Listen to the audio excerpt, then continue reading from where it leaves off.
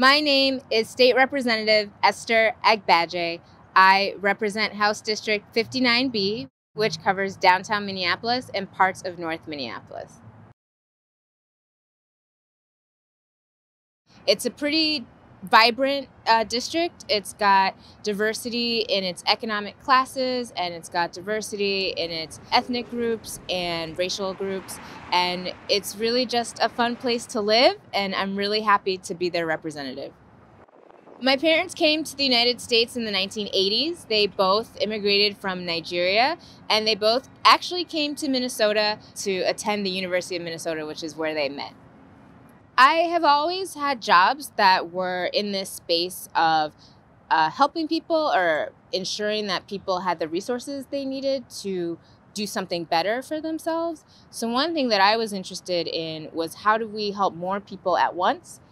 Often that means going to a lever of government.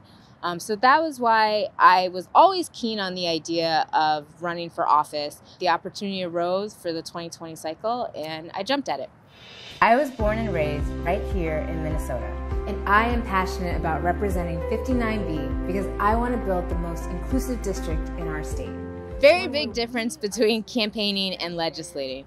When you're campaigning, you're very full of ideas, and you're full of hope, and you're full of vision, which stays with you once you start legislating. But there becomes now, in Minnesota, we have a total of 201 legislators between our House of Representatives and our Senate.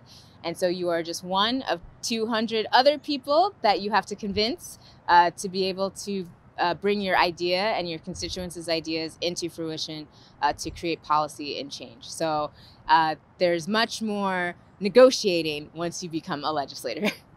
The member from Hennepin, Representative Agbaje. Thank you, Madam Speaker and members. This pandemic has exacerbated the problems that we have in housing. And this bill, though not everything we want, will mitigate kind of the worst of those problems, particularly for people who have lost their jobs and cannot afford the rent.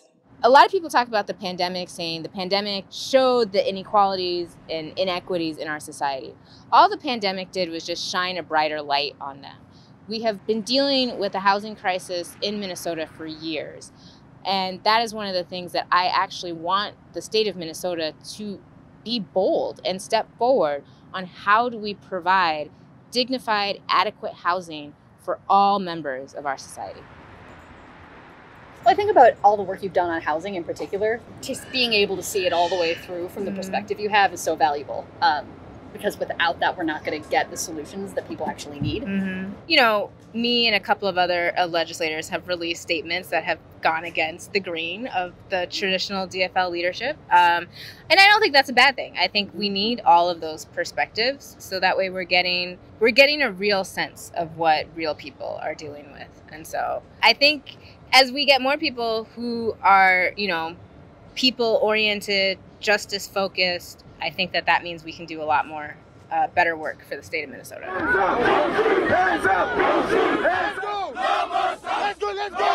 I think across the world there are people who with less means, so less money, maybe people in marginalized groups in their countries who are, as they have been, standing up. I think 2020 was a big year for that, particularly with the pandemic.